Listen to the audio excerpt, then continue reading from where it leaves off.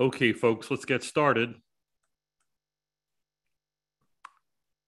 Hi, everyone. I'm Jack Cush with Rheum Now, and welcome to Tuesday Night Rheumatology. This week, we'll be discussing two seminal articles on adult Still's disease. I'm going to be joined by two friends. Michael, Bella, turn on your cameras. I'm joined by Bella Mehta and Michael Weisman, and we're going to go over what we think is the two articles that you need to look at and read to understand this particular disorder. Everyone's got an opinion. There are a lot of things written about the disorder, but I was pleased when Michael said, Michael, tell everyone what you told me on Saturday about the Bywaters paper. It's the only paper you need to read in all of rheumatology. Read that paper, you're done. Yeah. That's it. That's all you need to read. It's got really, everything in it. It's like the movie Miracle on 34th Street. You know, you see that movie, the original movie with Edmund Gwenn, who played Santa Claus. And you see that movie, that's all you need to know about business. Okay. It's amazing how articles back then, which could only really do descriptive rheumatology, and were so accurate in what they describe. So we'll introduce ourselves and then get right into this. I'm Jack Cush in Dallas, Texas. Bella? Hi, I'm Bella Mehta from New York. I see a lot of Still's disease patients. And Michael? Hi, I'm Michael Weisman from Los Angeles. Okay, folks, let's get into this particular presentation. I think you're going to find this really quite interesting. Okay, here we go. All right, so Michael, Bella, you can see that great screen and introduction. Okay, yeah. So I'm going to really present these two articles and ask for input from our Still's experts and some historical perspective on this topic. So, you know, the Still's disease begins in the turn of the century with George F. Still describing 22 patients, kids, with a form of arthritis. Not all of them had the systemic disease that gets the name Still's disease. They really had JRA, JIA, and a subset of them had some systemic features. Not well described were the rash and the fever, but there was arthritis, and then there was splenomegaly and anemia and lymphadenopathy and things like that. But this goes back to even a few years before that, and articles in Lancet talking about the systemic and febrile presentation of rheumatoid arthritis. It wasn't until 1933 that Boldero in the Scandinavian Journal of Rheumatology, I think it was, oh, actually, that's Otto Mulkey in 33, did Still's disease in adults, and Boldero described the Still's rash. In 1943, the French literature talks about the Whistler-Fanconi syndrome or subsepsis hyperallergica, which is Still's disease. In 1956, Bywaters and Isdale described the rash of JRA or Still's. But the two articles we're talking about today are Bywaters in 1971, Annals of Rheumatic Disease, describing 14 women with this condition. And then 2 years later, the group from Shelley Wolf, authored by Joseph Bujak in the Journal of Medicine, described 10 males with Still's disease. There are other really important papers. Wallace Christie and Tom Metzger describing a 50% chance of carpal ankylosis in Still's disease. John Goldman in Atlanta was one of the first people to actually describe his cohort, but he had criteria for the diagnosis, so that's notable. And then John Esdale in Vancouver did a really important case series, 6 cases in American Journal of Medicine, but he looked at the literature and sort of put it all together and talked about the liver disease. Anyway, like Michael said, if you read those first two articles, 71, 73, you've really got it down. So Eric Bywaters, I was lucky enough to have met when I was a fellow, and Michael's going to give us some of his perspective on Bywaters, who he knew, but he had been working on this issue for a while. If you read the paper, they talk about a lot of the kids and people hospitalized in Taplow and Hammersmith in the UK that were different from seropositive RAs. They were younger, they were milder, they were seronegative. They had other features and that they later said were akin to JRA. Yes, many of them went on to develop other conditions, but they had this cohort that they followed and collected over a 20-year period. So they went on to say that Still's disease does occur in the adults, And again, you should know that back in the 50s and maybe 60s before, Still's disease could mean JRA or JIA across the board, all the subsets.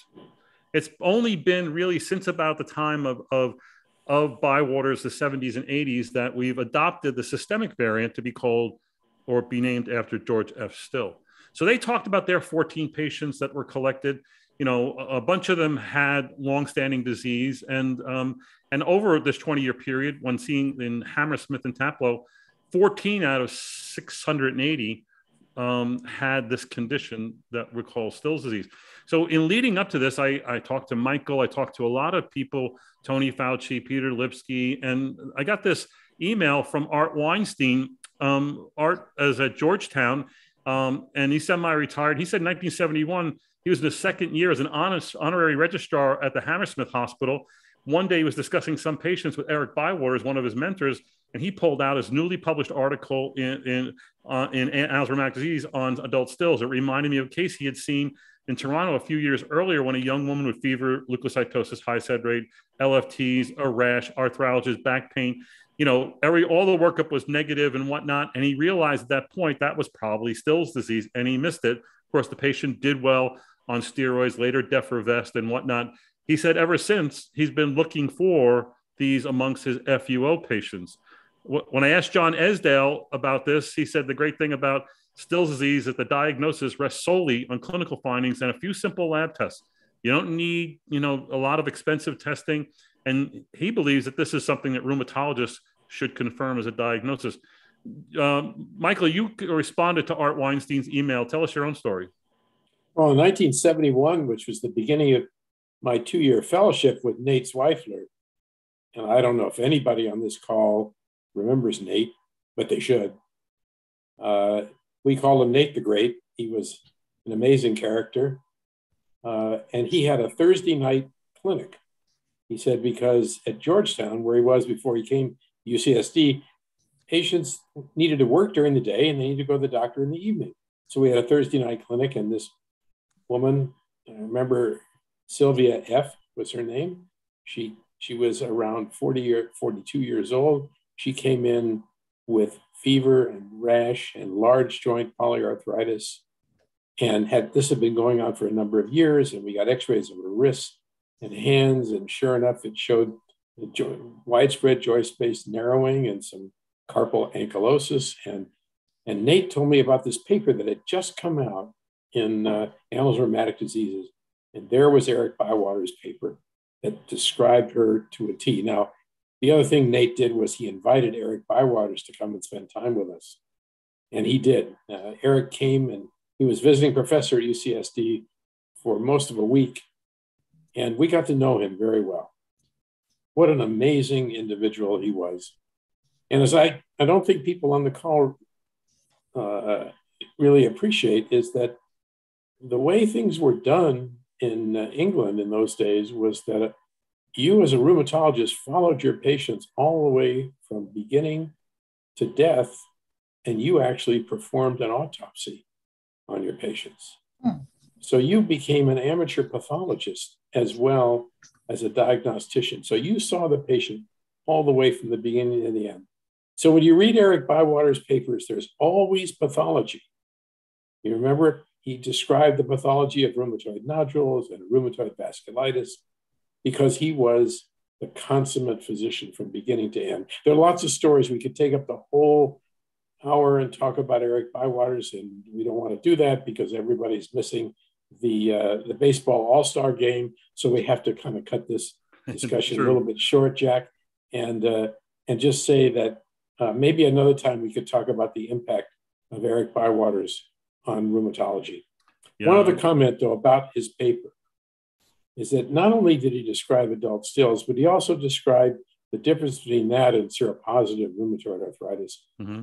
And he was one of the few people that actually pulled out of rheumatoid arthritis all of what we call seronegative spondyloarthritis today. And he described that as completely distinct from rheumatoid arthritis. Now, that was not accepted in the United States even up to 1971. And that was because of an individual at the Massachusetts General Hospital who was the consummate rheumatologist and trained many people in the United States. And he refused to accept the difference between rheumatoid arthritis and the seronegative spondyloarthritis individuals. But Eric Bywaters made it very clear in this paper in 1971 that these were distinct clinical entities. Yeah, and very important historically for the evolution. So here's one of the first figures in the paper, and I want the audience not to take it all in, but look at specific columns. Look at the third column, age of onset. The age here ranges, they're in their 20s for the most part, and ranges from a young of 17 to the oldest of 35. That's Still's disease in the adult. You know, when you start making diagnoses at 50 and 63 and whatnot, you're out on a limb if you ask me. Look at the joints. This is a little bit different than what was said in the Bujak paper, where they said there wasn't so much arthritis, but there was a fair amount of joint involvement, although Bywaters did call this fleeting, and only in a few cases was it chronic and progressive. And you can see that in the next column next to it, where they're talking about the number who develop either carpal involvement or erosive disease and whatnot. And then look at the far right column with other. You can see all the other things that we know to be true in this condition: splenomegaly, hepatomegaly, pericarditis, other forms of serositis. You know, there's some strange things in here. There's neck involvement. There's TB of the lung or TB of the spine. One person goes on to arthroplasty. A few patients lose hair.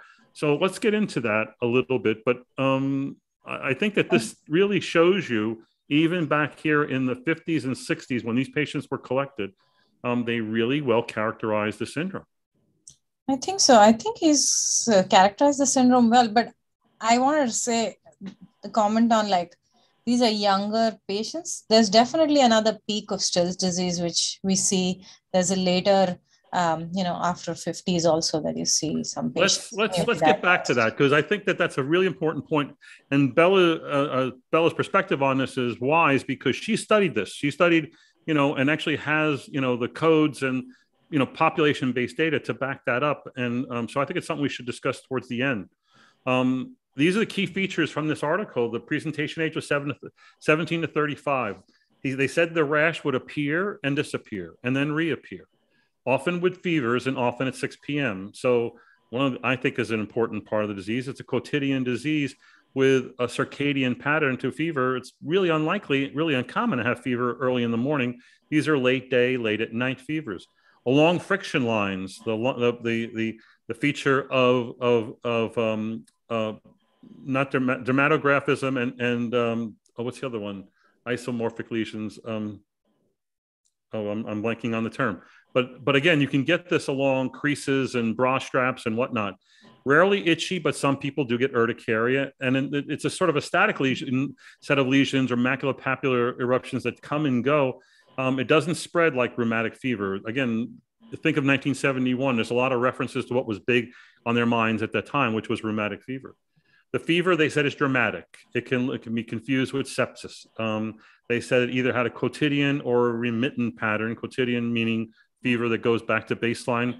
In the same day, remittent stays with a high baseline and then spikes up to 102 or higher. They said that the joint involvement, it was peripheral, fleeting, occasionally chronic or erosive, was both large and small joints. They talked about hips involvement and DIP involvement. And again, they did show 3 patients with carpal involvement, 2 with cervical involvement. Again, at the time, there was a lot of discussion about cervical and or SI involvement in these kind of conditions. And that goes to Dr. Weisman's point about distinguishing this from the other patients went on to develop seronegative spondyloarthritis. Hair fall, not uncommon with high fevers, pericarditis, pleuritis, splenomegaly. And at the time, they were using Rose-Waller tests to look for rheumatoid factor, or that then version of rheumatoid factor, and it was negative in 13 out of the 14 patients. So those are the key features. Anyone want to comment on that? Jack, we used to have 2 other key features. One was that the house staff would always miss the rash because they'd be going home at the end of the afternoon. when the rash, would appear. So that was one of the features. And the other feature was if the infectious disease doctors absolutely refused to accept the fact that this was not an infection, you knew that was a criteria for the diagnosis of adult stills. Yeah, those both great points because, usually when the house staff came back on in the morning, they were not going to have their fever, which meant they were unlikely to have their rash. I think right now, most of our cases of Still's disease come from ID consults.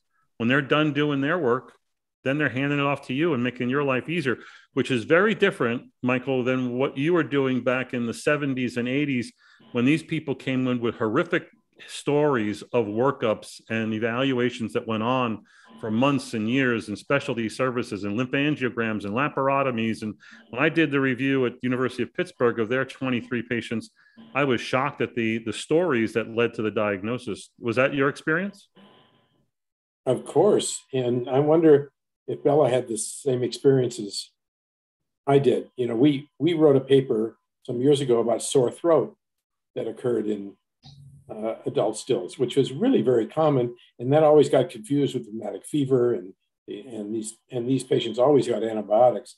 So that whole scenario also delayed patients getting a proper diagnosis. Bella, did you see that? I think even right now, sometimes I see patients who've been referred from specialist to specialist, hematology, bone marrow biopsies, lots of crazy workup before a simple ferritin or a simple, referral is done. Like there are times I've had patients who've not got diagnosis for 2 years. Average time to diagnosis, even in some studies, is like 3 or 4 months, which is still something in this day and age with everything available. Yeah. So and that the was other thing that was characteristic was if you just ask one simple question, which is, did the fever come down to normal within a 24-hour period? So all you needed to do was to look at the fever chart. And if it came down to normal every 24 hours, there are not that many infectious diseases that would do that. Right. Or other causes of fever, and it doesn't happen usually with lupus. So, that was a real important clue. In the old days when you have these written fever charts. I want to follow up on what Michael and Bella said. Michael representing what happened in the 70s and 80s, where it was the rule that they had horrific workups and lengthy periods without a diagnosis. And Bella points out that it still happens today. But today, the big challenge is patients with 2 weeks or 2 months of fever, and we're being asked to make the diagnosis, and that makes it more challenging. That's more likely these days. Here are some figures from the paper. Let me see if I have that. That's the original fever. I want to point out that obviously that spiking fever that goes down to baseline normal and then up above 103, and again really should be above 102 to be considered the spiking fever of Still's. But notice that when they add in salicylate in high doses, the fever pattern changes. If you add in a steroid in any dose, the fever pattern will change. This patient had a rub, and then again, a recurrence that one way when the patient was treated. But back then, that's all they had was aspirin. This was one of their cases in the middle. You're looking at carpal ankylosis, and it's not fully ankylosed. Early ankylosis in between the capitate and the second, maybe third base of the metacarpal. But this was described by Metzger and Christie, where it's pericapitate distribution of joint space loss that leads to carpal ankylosis. So the capitate fuses to the metacarpals, fuses to the scaphoid or lunate or to the hamate laterally. Again, this is a very typical pattern. And then on the right, I think what you're seeing that's important and instructive is active disease and then disease-free intervals. And that is a typical feature of Still's disease. Now, not every patient has the so-called polycyclic disease, but that is typical of the disorder. Any comment from my discussants? Well, I mean, salicylate, I've never used salicylate in these sort of doses. I mean, again, I'm from a different era of rheumatology. So just looking at, how they were treating it, I was like, there's liver toxicities and all of that they're trying to monitor. And they're saying, hey, we did a good job with liver toxicities with the salicylate levels. I have no experience of this. It's interesting. Bella, you know that in those days, at least in the 60s, or maybe in the 50s, all we had was bed rest and salicylates until your ears rang. And then you cut back on the dose. And that was the standard treatment for all forms of rheumatoid arthritis. Really until of course the discovery of cortisone and how everything got turned around in the early 50s, when then steroids were becoming the baseline treatment for the goal of therapy was ringing the ears, but really blood levels where you were trying to get 25 to 30 milligrams per ml as a dose, and that was your therapeutic range. We'll get into that in the next paper as well. The outcomes are pretty typical. 2 out of 14 had progressive crippling arthritis. 1 required bilateral hip replacement. And they were important to clear to say that everybody became normal and were leading a full life, and a few got married and are having kids. And that most who had joint involvement, which was seen in most, it was transient and sometimes remittent. And he said that sometimes what was the most troublesome symptom to manage was the malaise, fever, and rash that sometimes persisted in patients. And then lastly, the complications of steroid use. When steroids became available and were being used, that psychiatric disturbance was not an uncommon story. So again, some very key features here, including the prospect of normalcy. No one should really die from Still's disease if they don't get MAS or they don't get steroid toxicity. Those are the 2 main ways that patients will die with steroids. And when I say steroid toxicity, get the consequences of chronic high-dose steroid use. So the next paper was by Joseph Bujak, and I did reach out to Tony Fauci and Peter Lipsky because they were both at the NIH at the time that Shelley Wolf was there. Shelley Wolf is a famous individual known for his work in fever. He's an infectious disease person. And led to a lot of great careers. And he was a senior author on this paper. Both Fauci and Lipsky said that Bujak was assigned this project of reviewing all these cases and putting it together into a report. But this group that was working on fever became very important in description of Wegener's and FMF and autoinflammatory conditions, and later the interferonopathies, and basically led to the current, autoinflammatory clinic that's a big deal at the NIH, run by Rafaela Goldbach-Mansky and Dan Kastner. So again, there's a real history here that's important. Neither Fauci or Lipsky knew what happened to Joe Bujak. I assume he, like many of us, went into practice, but again, he's given the credit for this particular paper, which was also seminal. Different from the first one in that the first one was 14 women. This was 10 men. And that was one of the early arguments between those who were talking about this condition. Is this a disease of men or is this a disease of women? Clearly, well, Jack, this points out something really interesting about the kind of patients that get referred to the NIH. Okay, they're not the same as the patients that get referred to you in your practice or to see Bella in New York. This is a different group of patients. If you think of Sjogren's and the way Sjogren's was described at the NIH in the 1950s and 60s, remember, 20% of them had lymphomas. I mean, this was a very different group of patients. So I think you have to keep that in mind when you look at these NIH clinical reports from the clinical group there, which brings me to ask Bella the question, this business about this being a benign disease and patients doing well, with therapy, that's not been my experience. Bella, what's your experience with this? I would want to say there's a percent who do very well, like maybe a good percent, 50%.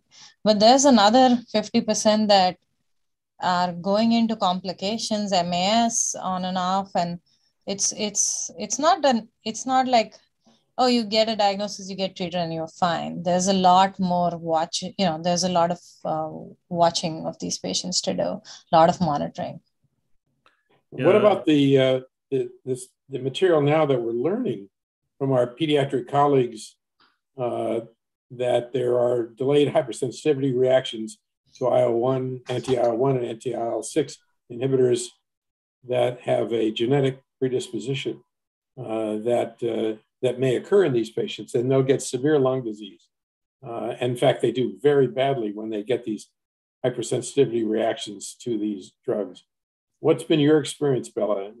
I think there's another group of patients who have mast cell activation with stills that's diagnosed by allergists and whatnot. And sometimes these patients are totally biologic naive and they're still getting these crazy allergic reactions or hypersensitivity reactions. So I'm not quite sure what the exact mechanism is.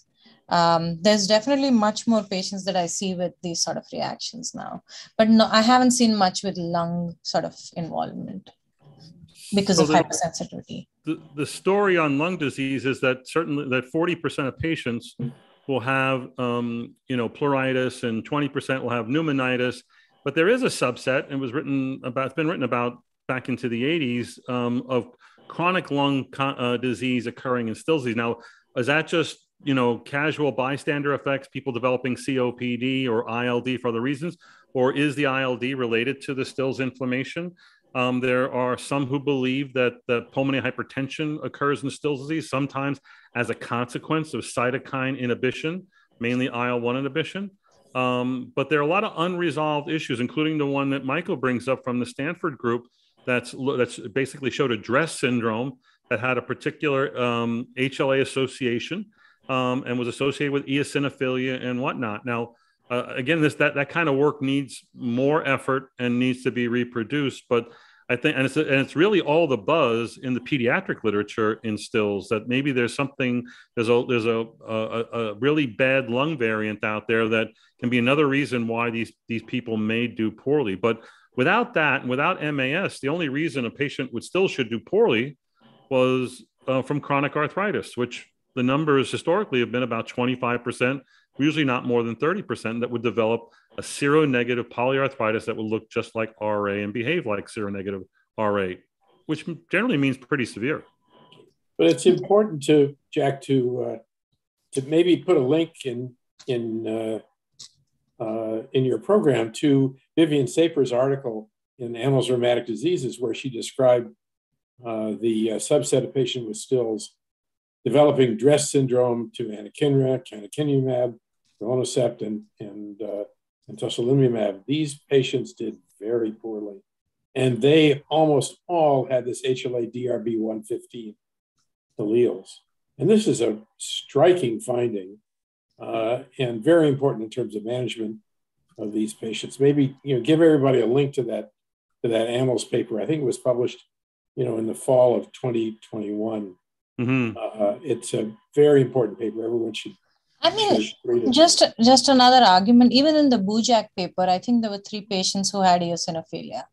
So these were, at that point, they were not getting exposed to any of this. Right. Yeah, it's been described, the eosinophilia. I did, for the group, I did give you the 2 citations where you can download both the Bujak and the Bywaters article, and then I'll post on Room Now this article that Dr. Weisman is referring to. I think it's another important. We did cover it in Room Now, but it probably goes back about a year now that came out. So, but we'll post that up again for people to see. So let's get into the particulars of the Bujak article. They did, as you can see, it was started in 1973, and as Michael said, it's a special population. So the NIH was following about 200 FUO patients. And of their 200, 10 fit this particular profile of JRA with systemic features. They called it, again, JRA back then, or Still's disease. They were all male. Half of them had an onset during childhood with a mean onset at age 6.8 years. The other half had an onset at 21 years of age. And you can look at the table on the right, about the features that are being displayed here, right? How many had high fevers? All of them had high fevers. Adenopathy and splenomegaly in most. Pneumonitis are very high compared to other series of 60%. Pericarditis, that's about right. Sore throat, that's about the right number. And John Esdale pointed out to me, this is probably one of the first articles to really highlight the sore throat as a distinguishing feature. And of course, that's a prodromal. It's at the onset of disease when they're having fever and the onset that they will often present with sore throat, and that will abate as they get more and more into the condition. And so you see they all had polyarthralgias, but true arthritis that lasted was only in 5 out of the 10. On the bottom left is a table they had looking at asymptomatic intervals in those who had recurrent disease. And again, I think that's an important feature of this disease, that it is a condition that, and I don't know the right answer. I've always said, when people say, how long is this going to last? I say 8 months to 8 years, and I think I'm close, and that's just based on looking at lots of papers. But I think if it lasted 3 months, I don't know if that really would meet criteria for the diagnosis. But you can see that many patients have long disease-free intervals. The longest one I've seen in the literature was over 40 years. So that is a part and parcel of the condition. It's interesting that all of what was described as a stress reaction to these biologic treatments with this haplotype, it all occurred in little bits and pieces, even before, as Bella pointed out, even before we had the biologic drugs. Right. Right. So, and that's occurring in a lot of our diseases. So that the genetic predisposition may in fact have more to do with the severity of the reaction and the severity of the disease rather than actually the occurrence itself. And so that's why the argument can be made to do genetic testing in this population. But it's an interesting part of it, and I'm glad Bella pointed that out. All these things were seen even before we had biologic drugs. But now with the biologic drugs, they're seen to be very severe when they occur and life-threatening, which was not the case, before biologic. So again, the 10 males who they presented, and they give some case reports that you can read their narratives. All of them had a quotidian fever. 9 out of the 10 had a fever greater than 105 as a peak fever. Double quotidian was seen in 3 out of 10, and 2 out of 10 had a remittent or high baseline pattern. Rash was evanescent in 7. Half of them occurred with fevers. And like all the other biopsies that were seen, whether it's the skin biopsy, synovial biopsy, liver biopsies, it's nonspecific inflammation. There's really nothing that ever has panned out biopsy-wise in the diagnosis. Same can be said for the lymphadenopathy, which is generally generalized, but in their 7 patients, 3 were generalized, 2 had bilateral inguinal, 1 was cervical, 1 was axillary, 1 had like mesenteric on laparotomy, and the biopsies proved negative. Splenomegaly, pericarditis, pleuritis, pneumonitis, hepatomegaly, LFTs, and again, biopsy of the liver showed periportal inflammation. And then again, the sore throat was a new feature seen in 7 out of 10 patients at the time of their febrile diagnosis. Has sore throat been important for you, Michael and Bella, in making the diagnosis? We wrote a paper on it, Jack, with Kathy Nguyen, and we compared it to lupus patients. And lupus patients also get sore throats, but it was much more common in the adult stills. So we paid a lot of attention to it. So it doesn't happen in kids, right? Kids with systemic disease. Yes. I think that's interesting to say the least. The other part of this, of course, is that NIH doctors were fever doctors. They were interested in FUO. Well, Shelley Wolf, so they maximized the systemic features of the disease and minimized the articular ones. Whereas Bywaters, that was an arthritis hospital. Taplow was an arthritis hospital that was started to treat kids with rheumatic fever. And after the war, of course, rheumatic fever went away to some extent, and they were left with juvenile rheumatoid arthritis as a group that came. So the focus was on arthritis. Right. So depending on your ascertainment bias going in, your cohort is going to reflect that. The other aspect of this that feeds into what you just said, Michael, is that the triad of Still's disease, the quotidian fever, the evanescent rash, and the polyarthritis, of those polyarthritis, first off, they are seldom all 3 present at diagnosis and presentation. And of those, the arthritis may be the one that comes up last and may take some time to really take hold. But there is no set pattern. There are patients who present with arthritis and get the rash, second year in. There's really no specific sequence here that must happen to cinch the diagnosis. And the rash looks different in different populations. Yeah. I'm in New York. I see, there's a diverse group of people. The rash can look very, very different in certain populations. It doesn't look evanescent and, the typical describing things. I think I go by like there's presence of some sort of a rash, which comes with fever mostly, and then you just have to go by it.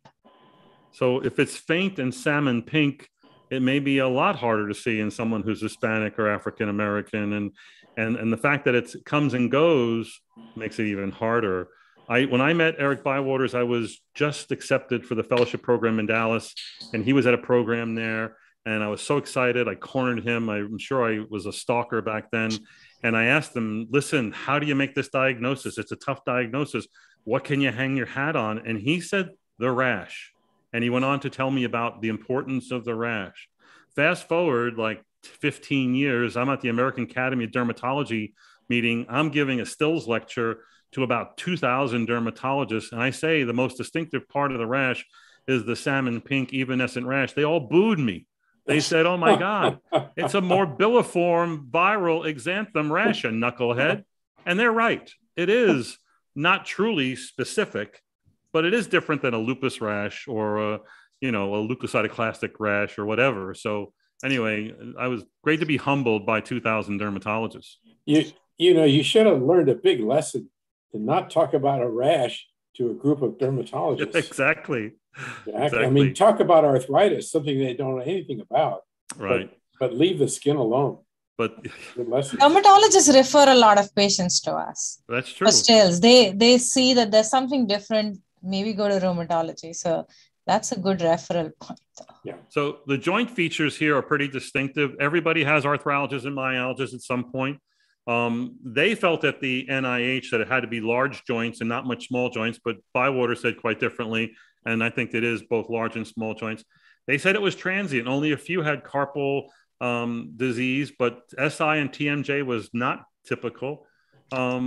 Anybody want to add anything? I think that cervical ankylosis Bywaters wrote about, and I've seen tarsal ankylosis in the Pittsburgh series that may also be akin to wrist ankylosis or carpal ankylosis.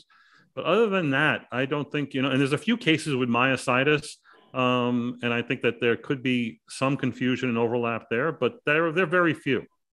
Well, you have to separate out what are the acute diagnostic features versus the chronic sequelae of having the disease for a while, Jack. You can't. But I wanted to find out from Bella, how often do you see these patients? I mean, you come from a center where a lot of difficult cases are going to get referred, right? Special surgery, because it's special, right? So you're going to get these cases. How many per year will you, as a rheumatologist specialist in this area, be asked to see? What number would you come up with? Maybe 2-3 years ago, I was getting like 2 or 3 patients, 4 patients every quarter, I want to say. But suddenly I see a surge of referrals for stills.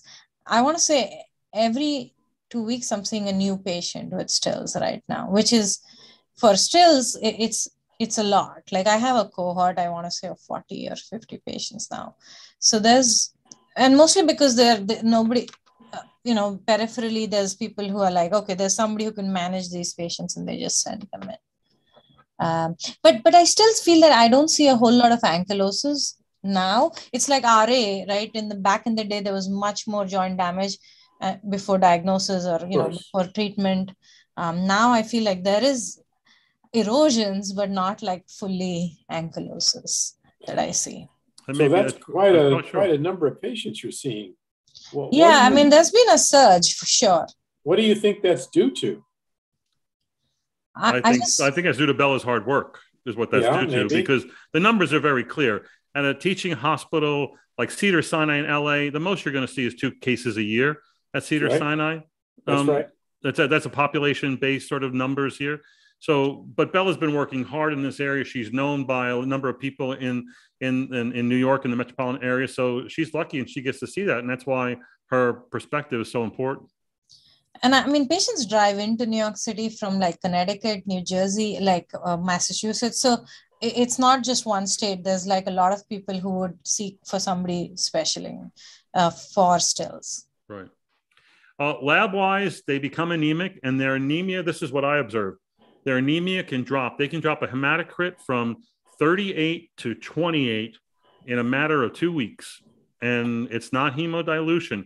And you know, when the hematocrit drops, you know what also drops is their weight and their albumins. They all parallel together. And it's due to excessive cytokine production. Mainly IL-1 would be my guess, but it could be IL-18, it could be IL-6, a number of other mediators, but it is rapid. They noticed a mean peak leukocytosis of 23,000. That's higher than my experience, which is more like 15 to 18,000, but their range was 5 to 36,000, and 80% of patients had a WBC greater than 18,000. The SED rate had a mean peak of 86 with a range up to 125, and they were all seronegative. Any of you have a tidbit on labs that you want to impart on the audience? You know, the IL-18 levels or something, that's not very easily available. Cytokine panels, even standard cytokine panels, it's difficult. So you still got to go through this and ferritin and the regular labs to assess treatment options. Yeah. Haven't you seen a leukocytosis sometimes greater than 50,000? I've seen 3. Yeah. 3, but not many. If you're seeing white counts greater than 50,000, you need to be thinking about malignancy and other causes more so than stills, but it does occur. I mean, that's what's striking. Yeah, that's really true. I want to impart on the audience that ferritin levels, and Bella, you can correct me, but ferritin levels, extreme ferritin levels, you know, greater than 2,000, probably less than 50% of patients with stills. We have a love of ferritin, which is probably inappropriate if you ask me, whereas SED rate and CRP are elevated in over 90% of individuals. What I did in reviewing the 21 patients in Pittsburgh, I showed that in their patients, 50% had a SED rate greater than 90 and 90% had a SED rate greater than 50. And that was about what you were seeing as far as acute phase reactants. True. So, I mean, ferritin helps you sometimes, but not always. And sometimes people are like, oh, the ferritin is normal, the patient doesn't have stills. So that's something that I really would caution against. You know, if everything still points out, you need to think about it. Something that most people don't know about, and I would encourage people to use, the best biomarker that is commercially available that you can use right now, I believe, is aldolase. Aldolase is going to be elevated in patients who have extreme systemic inflammatory symptomatology. It indicates IL-1 responsiveness. If you check a CPK, the CPK is normal, but the aldolase is going to be like 12 to 35, and it will parallel disease. And it's a very good biomarker. I learned this from the pediatric rheumatologist in Dallas, which, you know, that all started with Chester Fink many, many years ago, and then Lynn Pinero and Virginia Pasquale and others. So, and where else, Jack, do you see aldolase out of proportion to CPK? What else does that tell you? I don't know. I'm going to ask the former chief of rheumatology at Cedars-Sinai. No. Are you going to tell me about inclusion body myositis or something Sure, like that? You've got to look for other kind of weird things that occur under those circumstances. Right. Yeah. Well, aldolase in this case is coming from liver, okay, and not from muscle is most likely the cause. We don't know that for certain. But obviously, you can get aldolase elevated in extreme liver damage and extreme liver disease. So that would be my answer to your question. But there may be some other myopathies where aldolase may outdo the CPK. So let me ask Bella, what is your therapeutic approach to these? Well, let's just look at look at what they did.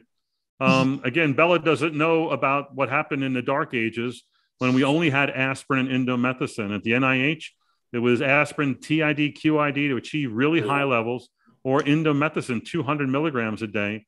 But as you can see on the bottom, they had cases of aspirin hepatitis, aspirin GI-induced ulcers, but that's all they had. They used steroids, but they didn't describe it a lot. At the NIH, they were very much into alternate day steroids back then.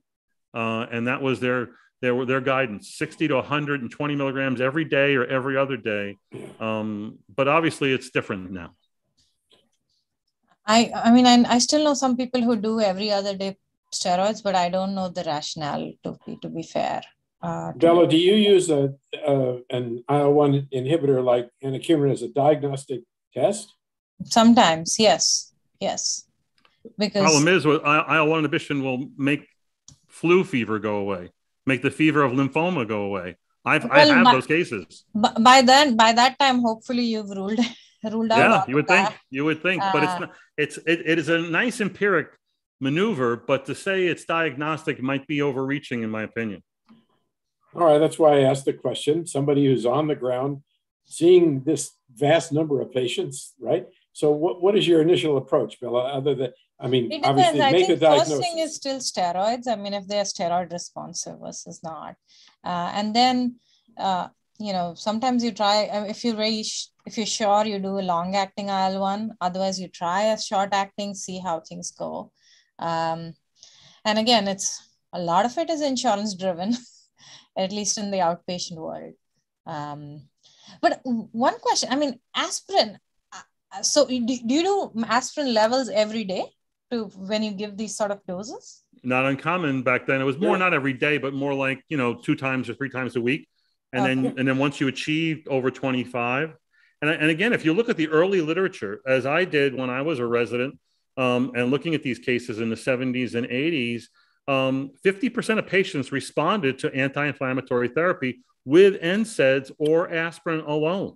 Yeah, I mean, even in this paper, they are saying that like 4 of them went into what we call now as remission, didn't have any symptoms just on these things. Right. I don't know. I mean, most patients have already tried NSAIDs quite a lot before they come to see. But this is high dose. This is really high dose. Trying a few Advil is not going to make the difference, or 1,000 of naproxen, I think, is below what this is showing. And I think it goes to the same point that I think you're right to say this doesn't make any sense to me. What doesn't make any sense to me is trying prednisone at 10, 20, 30 milligrams. I mean, these people need 1 milligram, 2 milligrams per kilogram to control systemic disease. Much less for arthritis, but for systemic disease, they need high doses. All right, but that can't last more than a month. So when you're talking about persistent treatment over 3 to 6 months, Bella, what's your approach? To be fair, I do try methotrexate in arthritis prominent patients, and it does help a few patients. And I still try. It's easier, like daily IL-1. It has rashes, it has problems. The patient's calling you every day. So I try methotrexate in like sort of milder cases, but if patients are like spiking fevers every day and not doing well, I try anakinra, or if I'm sure, I directly try like long-acting IL-1 agents. And what's the role for IL-6 inhibition? I think my preference is IL-1. Okay. I go to IL-6 when I am out of options, or there's some other reason that drives me, like arthritis is not getting controlled. Have you seen these very severe, eosinophilic drug reactions when you use these drugs? I haven't, and I have used quite a bit of these drugs. I think, again, like it's the selection bias too in these papers, like these centers, it's so difficult to get like genetic testing of patients, like just in the outpatient regular clinic world. Yes, this is a chance, but I haven't seen any, which is. Well, it points out something very interesting, because the geneticists in Vivian's paper are telling us that they think that the HLA associations actually are stronger for the most severe drug reactions than they are for the severity of the disease. That is, the HLA is telling us more about strength of a drug reaction than it is about the disease itself.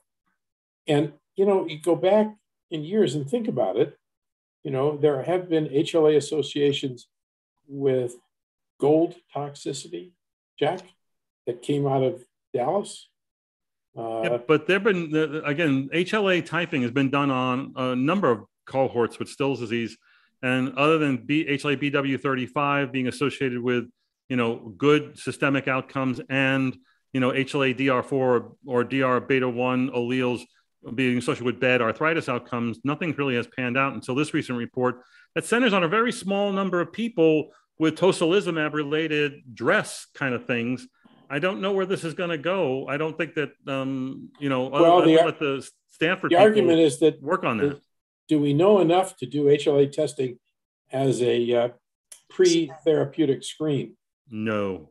Okay, gigantic waste of money. Just bringing it up. That's gigantic all. waste of money. I want to remind that the recent guidelines on the management of systemic disease says, yes, steroids is first line, and then go right to IL-1 or IL-6. And you don't have to do a lot in between. It's okay to use DMARDs like methotrexate, but you can, per the guidelines, go right to IL-1 or IL-6. And Michael, I'll answer your question. When would you use IL-6? I think the best way we use IL-6 is when I'm having a problem getting IL-1 approved, and I can call my Stills patient RA and get IL-6 Actemra or Cerullimab approved with the idea I'm treating the arthritis. But that gets into some other issues on dosing that we're going to discuss next week in our journal club. Then I want us to go over a few unanswered questions in the time we have left. Anybody has questions, they can put them in the Q&A box. There is no diagnostic test, imaging, or pathology. The duration of disease is unclear and unvariable. The meaning of the sore throat, we don't know. It's not seen in kids. It is seen in 70% of adults. It's seen in 10% of kids. But is it a portal of infection? Is it lymphoid reactivation from immune activity? Who knows? Again, I don't know about every other day steroids. And then this is what they summarize. So in the end, this is what the syndrome looks like if you compare the first 24 cases reported by Bywaters and Bujak, and they have some differences, but they also have, which may reflect the centers, like way Bywaters did it in England versus the way the NIH and Shelley Wolf did it in the United States. But I think together, this gives you a really good feel for how this condition should be diagnosed. Okay. Managed, I don't think you're going to learn a lot about management from these papers, because as Bella has been scratching her head on these slides, who in their right mind is going to use, doses of, 90 to 100 milligrams per kilogram to get those drug levels. It'd be insane to do that, especially as Bella pointed out, there's a high rate of LFT and liver involvement and cases of liver failure in patients who got non-steroidals and aspirin for their systemic disease. So, well, I think if Bella orders a salicylate level at HSS, they may send her to counseling or something. All right. Let's look at, I think we have a few questions from the audience. And again, the audience, if you go into the chat, you'll see the citations.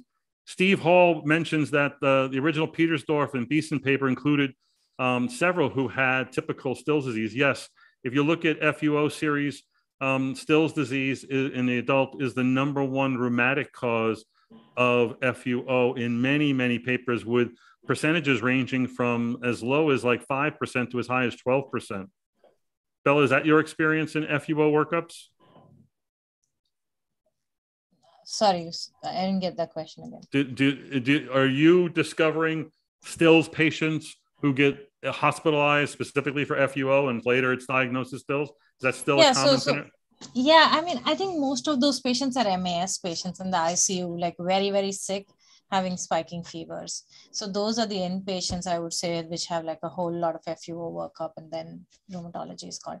In the outpatient world, I think there's some, not that much. Right.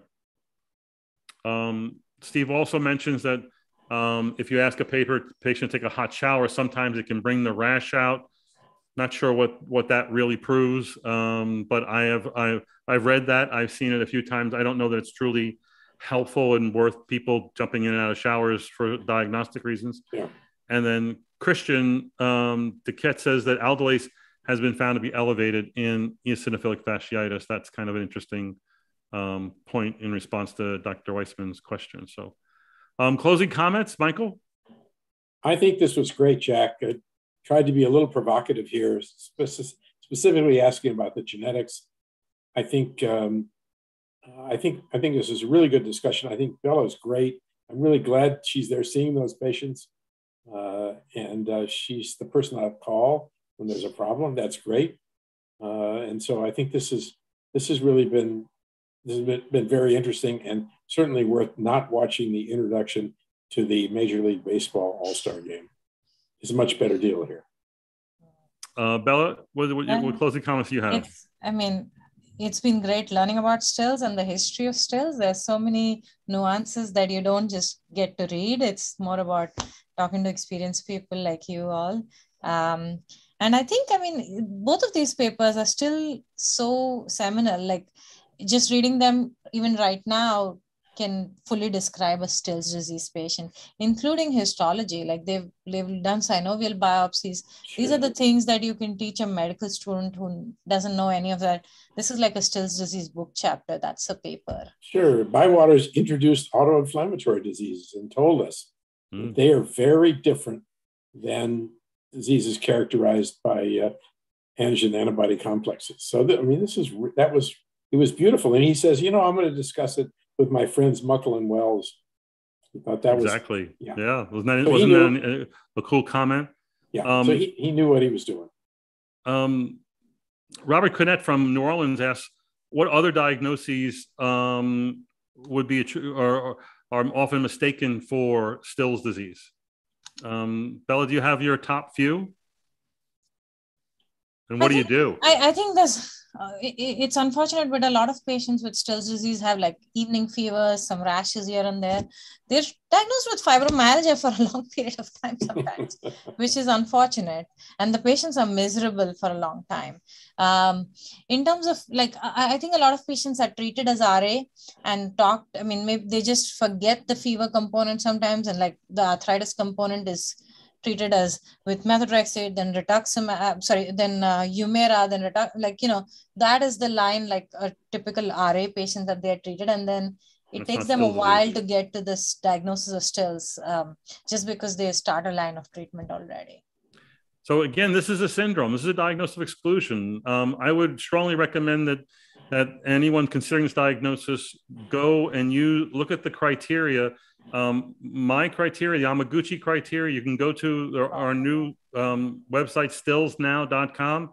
We have a disease activity calculator and a diagnosis calculator. Check boxes. It'll tell you which criteria you meet between the published criteria that are out there. And that helps you to at least make the right diagnosis in moving forward. And I also want to pitch the idea that this month we're putting out a lot on Still's disease for a good reason. And Bella had a really nice blog yesterday. She wrote about Still's disease as a complicated disorder that has its complications. And I think that's a worthwhile read that you can find on Still's on the front page of our Room Now website today and tomorrow and whatnot. So hope you enjoyed this. We're going to have a presentation, another journal club next week, where we're going to discuss the seminal canakinumab and tocilizumab, the Consider study in canakinumab that led to canakinumab being FDA approved for adult onset Still's, and the Tender trial in tocilizumab in kids with systemic JA that led to that being FDA approved for children with systemic JA. Very interesting articles. I believe we're going to have discussants of Olga Petrina and Hermine Brunner on that journal club. So make sure you tune in next Tuesday night. Tell your friends. This will be on Room Now if you want to share the video or the podcast in the next few days. Okay. Michael, Bella, thanks very much for your time. Thank you, Jack.